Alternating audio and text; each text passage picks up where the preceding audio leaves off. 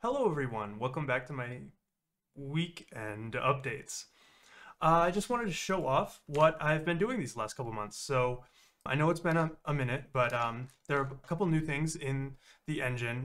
I actually ended up rewriting everything from scratch, as well as doing a crap ton of work on DEXA, so that's where I've been.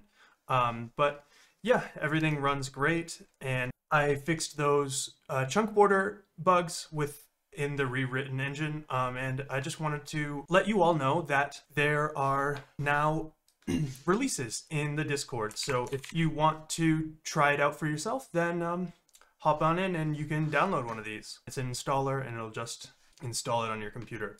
It also runs on Linux. Asterisk.